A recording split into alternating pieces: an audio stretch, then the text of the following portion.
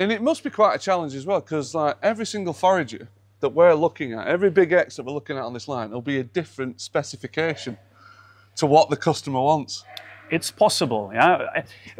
I'm a production guy, and I would like to have the same machine, all the way down. like all the year.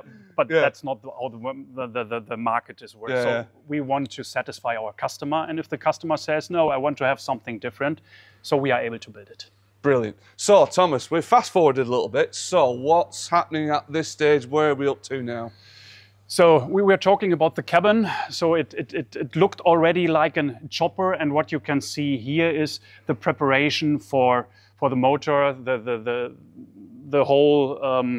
I don't know how you call it, oh, so all the emissions treatment up exactly. there, engine, gearbox. Exactly, with the engine together. So you can see how complicated it is, like I said, with hydraulics and so on, with the whole cables, like put on the right thing, that it's not only for the way now, so it has to work on the field, like with power on. Just building up in layers and layers and layers. Exactly. Yeah.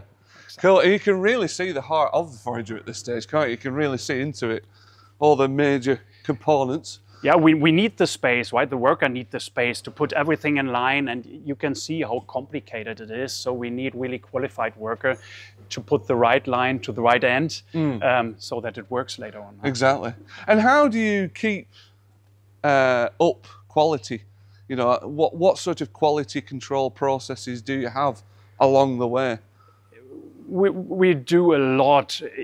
So I'm still thinking in the 25 years of the chopper we now have. So in the beginning, we did everything by hand, right? Yeah. So now everything is about automation. Where we can automate, we automate. It's about data collection and assurance of quality. Not only in the end, we have our EOL at the end where we check everything, but we have to check it right now, because if we do a problem here, or we have a problem here, so later on we can't correct it anymore. So we do it permanently to be able to have those different systems on hydraulics, electronics, mechanics working together.